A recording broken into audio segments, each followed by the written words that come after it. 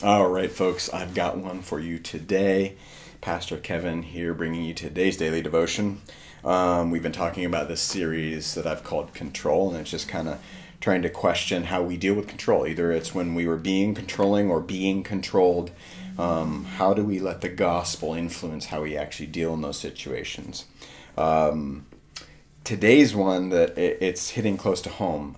We are just celebrated my son's graduation from high school, and we're very proud of him. And he's going to be going to University of California, Irvine. We're again very proud of him. He wants to be a civil engineer, and it's super exciting. And it made me think like my daughter, and when we were so proud of her, she graduated, and she was actually, I remember Harvard or Yale. I can't remember.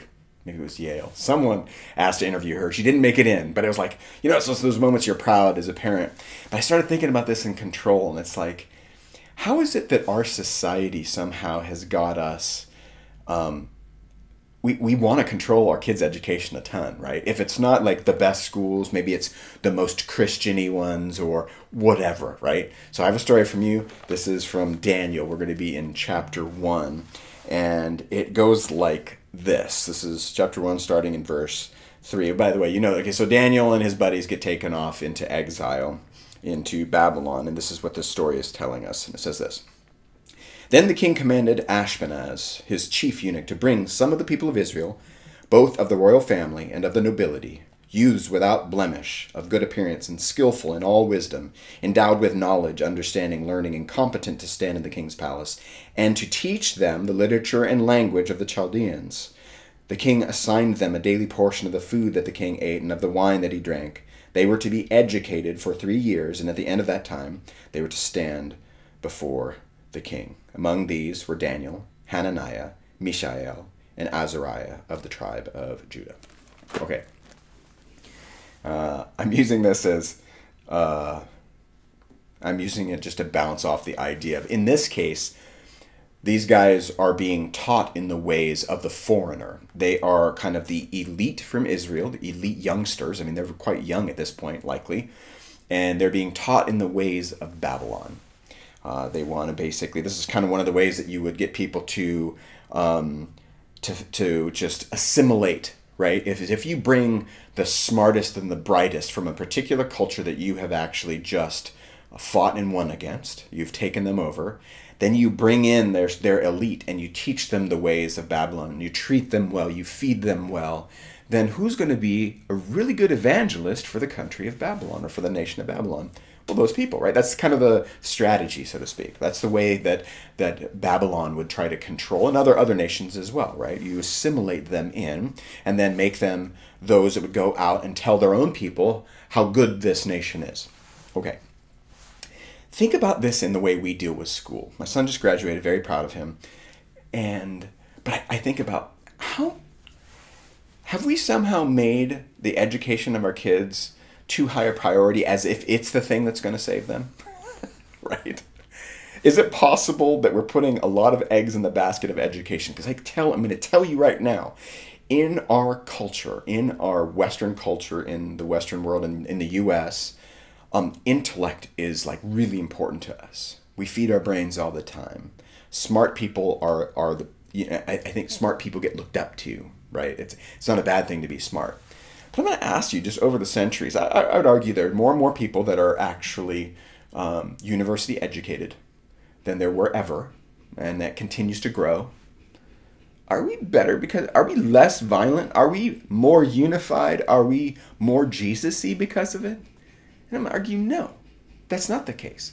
And in fact, I would argue, and I'm going to tell you that I took this approach a little bit with our kids. I never wanted them, if they told me that they didn't want to go to college, I was going to have a conversation with them and talk to them about their gifts and so forth and see, well, does this make sense? And I think maybe we should be doing that more in the sense of God has granted us capabilities. And let's be really honest. I know we don't like to hear this, but some of us are straight up smarter than others. I know a bunch of people that are far smarter than me, right? And it's just like, and I'm okay with that. It's like, I have particular gifts. They have particular gifts, right? And that is something to enjoy and be okay with. Because when you find the gifts that you're good at, and you find joy and find out ways of glorifying God with them, that's letting God have control, right? But yet sometimes I think we press our kids into little cubbies and spaces that maybe we're trying something that we shouldn't. Maybe we're pushing something that we shouldn't. I'm going to tell you, I'm super excited that my kids chose to get further educated because I think they're talented, they're smart, they can do it. They have the capability of doing it. But I also am fearful because I know what the university system is going to teach. I know that they are going to be the proverbial frogs in the water that's coming to a boil with the cultural motifs and ideas that they're going to learn. But let's just say for a second, let's just hypothetically, let's just say, well, we want our kids to go to Christian schools, so we're going to put them in Christian schools so that they're going to learn Christian-y things, right? Well, isn't that us just farming out the job that we're supposed to do? Man, it's just funny. I think there is this... We often take the approach of trying to control things in this way, but I think oftentimes our control is meeting what the culture is telling us, not what God is. Man, if you have a child who's a really good servant, just loves helping people, like when grandma and grandpa come over, that person is the one who gets the pillows for them and slides chairs up and gets them all the things they want, that is blessed. Maybe they're not good at math, but they're good at that. That's super good. I just would argue, can we just let God control some of this? I mean, because, yeah, I'm in this mode right now. My daughter's in college. I'm about to send my son off. We're about to be empty nesters, and I'm nervous. And I'm thinking, well, did I take too much control or not take enough control when they were getting a Christian education and thinking that they were being farmed out and being taught the right things? That's my job. As their parent, that's my job. That's my wife's job.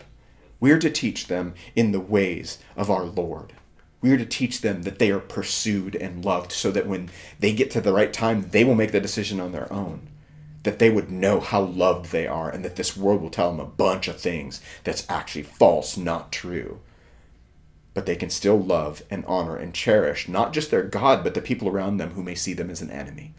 Man, I pray that I did some sort of a job at that. I'm not sure. I'm not confident. I'm going to tell you guys.